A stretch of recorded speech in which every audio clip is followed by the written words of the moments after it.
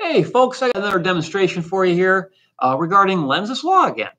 I got here a little pendulum made with a couple magnets, and it just goes back and forth like normal. Okay, but now I want you to watch something. I am going to insert a copper plate underneath this thing while it's swinging. Now, is copper normally magnetic? No, the magnet doesn't stick to the copper in any way. Okay, but watch what happens when I get this thing rolling and then I stick the copper underneath it. I'll do that now. Okay, the copper stopped the magnet from moving. Okay, very quickly. It only swung a few times, right? Now, something else I can do. Now, by the way, the copper is not touching the magnet. Okay, I can also get the magnet going just by doing this. Even though I'm not touching the magnet ever, I never touch the magnet, but I get it going pretty good. All right, now it's just going to swing, and then I'll stop it again right now, and it stops.